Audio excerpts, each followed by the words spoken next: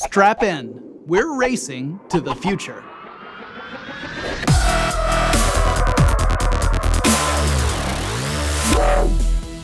Have you ever wanted to get behind the wheel of a race car and just feel that power and have that exhilarating experience of going really fast? Well, now you can.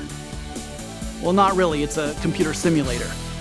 Also, double not really, because you won't be allowed to get in it. But I want to talk about the Toyota Racing Development Division's simulator, because it's an amazing piece of technology, and computer simulators are an important component in our journey into the future. To program a race car simulator, the team at TRD has to take everything into account. I'm talking about the type of vehicle, its center of gravity, its suspension, its tires, its engine power, not to mention every single aspect of every single course in every single race series. It's a huge amount of work that would have been impossible just a couple of years ago. The simulator itself looks like a really high-end video game. There are dials and readouts that give you information as if you were behind the wheel of a professional race car. And you've got haptic feedback on your steering wheel, so it actually feels like forces are acting on you as you pilot through the course.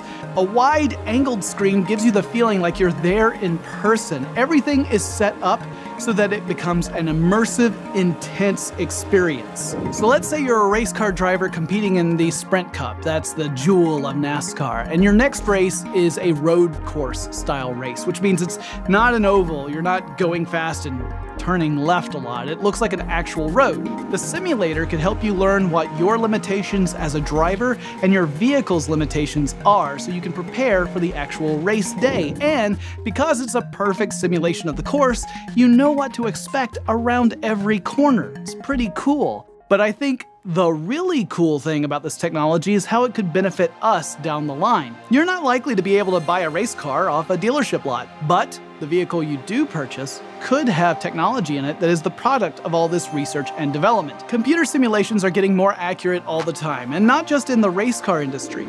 We're seeing computer simulations play an important role in the aerospace industry, the medical field, meteorology, and computer science, and more. Just a few years ago, this would be impossible. But because Moore's law keeps chugging along, in defiance of physics itself, we've seen them improve over time. We've seen simulators replicate everything from a rocket launch to neural activity in the brain. I imagine that in a few decades, assuming that we can keep Moore's law going along with some engineering tricks, we're gonna have amazing simulators that can replicate everything from seismic activity to the gray matter in your noggin. But let me ask you guys a question. If you could jump into any simulated vehicle you could imagine, what would it be and why? Would it be a race car or an experimental aircraft? I want to hear your thoughts in the comments below.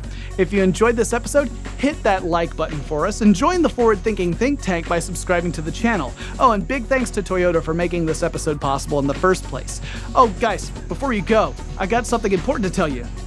There are other amazing videos right over here and you should watch them.